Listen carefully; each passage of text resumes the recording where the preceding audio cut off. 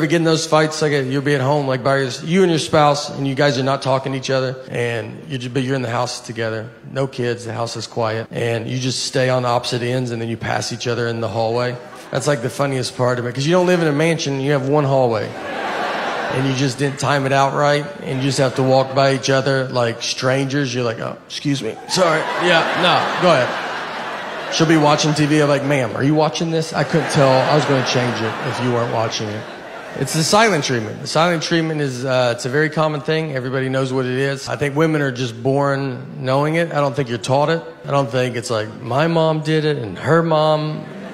It's an instinct that's in us all, that we all just know. Here's what made me think of that. I rewatched the movie Sixth Sense. And I'm not trying to do a Sixth Sense joke. This is a 20-year-old movie. I also have to spoil it, but it's 20 years old. So if you don't know by now, I don't know what to tell you, you know? And don't be like, we're going to watch it tonight.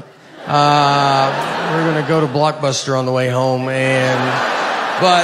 So he's dead the whole time.